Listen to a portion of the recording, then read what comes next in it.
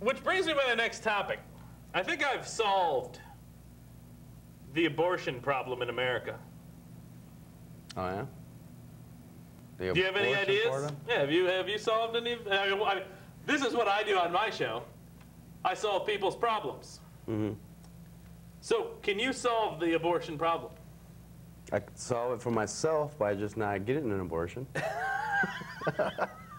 You can't get an abortion, silly. Well, if my girlfriend got pregnant, I could. I could help her get the abortion. You could help her? I mean, with what, a hanger?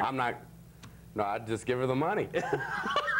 And then to prevent the abortion problem would be not to give her the money, right?